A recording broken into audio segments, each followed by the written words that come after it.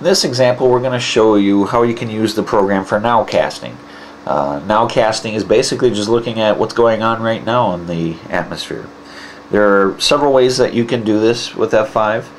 You can look at warnings, you can look at radar, you can look at satellite.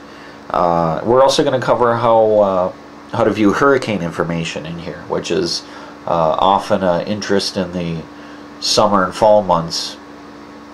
So the buttons that we're going to be talking about are right up here, right up in the upper right portion of the menu bar. The first button that looks like a watch box is watches and warnings. You just click that button once. You'll see down here in the status bar it says downloading data. Once it has the data, it will render the graphic, and there are your watches and warnings as well. You can zoom in on this, and as you zoom in, it will give you more detail. Flash flood warning, flood watch, severe thunderstorm warning. As you zoom out, you'll see some of those will disappear. Again, that's the clutter filter that keeps things from getting too out of hand on the map.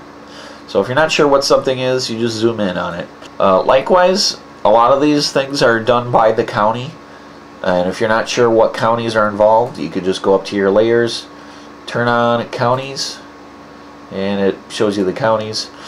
Now, if that's not enough information for you and you're still not sure if your county is involved, you can zoom in a little more and you can turn on county names.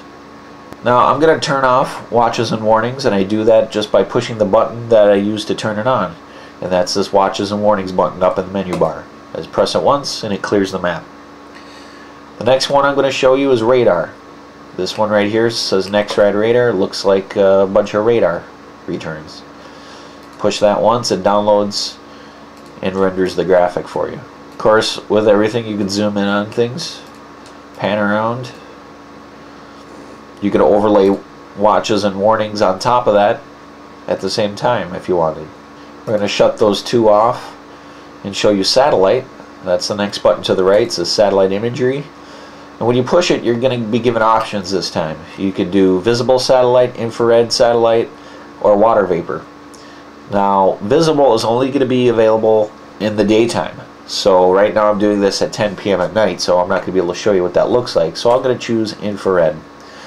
Just like with everything else in the menu bar, you press it once, you wait for it to download, status is in the status bar. Once it downloads, it will draw the graphic. And then you can zoom out.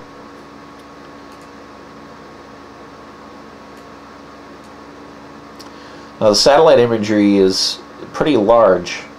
If you zoom all the way out, you can see well into the Atlantic, where hurricanes might get started, and well into the Pacific, all the way out to past Hawaii, and down to South America, and up into parts of Alaska.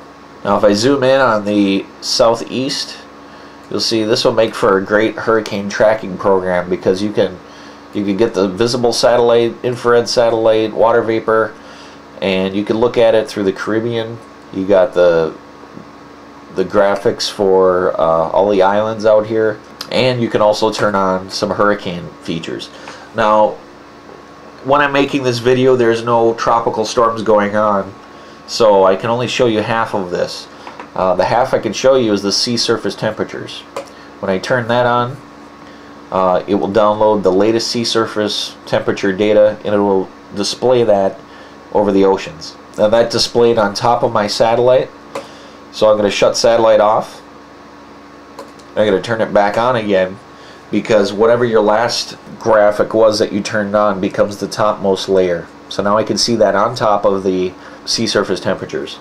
The sea surface temperatures are actually worldwide in F5. Let me shut off my satellite imagery here so you can see it better. And I'm just going to keep zooming out.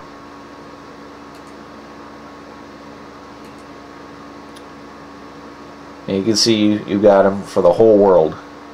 Now, if you were to plot the spaghetti plots and tracks, that will show you a composite of all the different computer models, as well as the National Hurricane Center, showing the path and intensity of tropical storms, their forecast.